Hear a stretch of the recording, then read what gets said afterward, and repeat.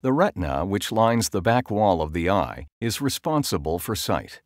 In dry macular degeneration, deposits collect underneath the retina. In wet macular degeneration, abnormal blood vessels begin to sprout. A molecule known as a vascular endothelial growth factor, or VEGF, is released in wet macular degeneration. VEGF binds to its receptors much like a key entering a lock. VEGF is a signal which causes leaky blood vessels to form underneath the retina. As these abnormal blood vessels leak and bleed, the retina becomes swollen and vision may decline.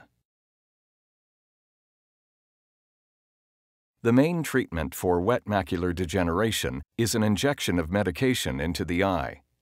This medication is delivered close to the retina after freezing and cleaning the eye, and most patients experience only minimal discomfort.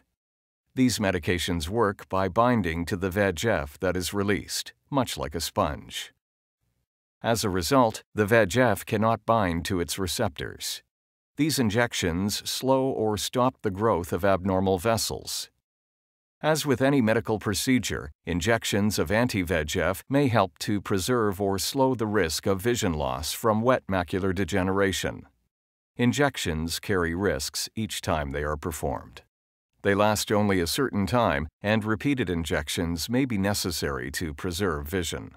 Talk to your ophthalmologist about the benefits and risks of anti-VEGF medication to learn more.